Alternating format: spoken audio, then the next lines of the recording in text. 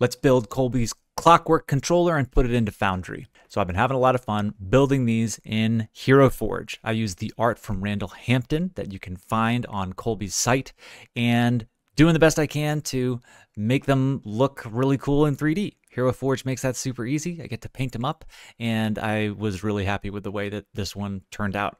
I built it in D&D Beyond, and then I loaded into Foundry with DDB Importer. I used 3D portraits to get the image from Hero Forge into my character sheet, and then I do a top-down pick in the photo booth at Hero Forge and use that for my 2D token. Let's see how slow looks. All mods I'm using are going to be in the description, but you can see it's automatically applying slow and my concentration. Here it is in 3D.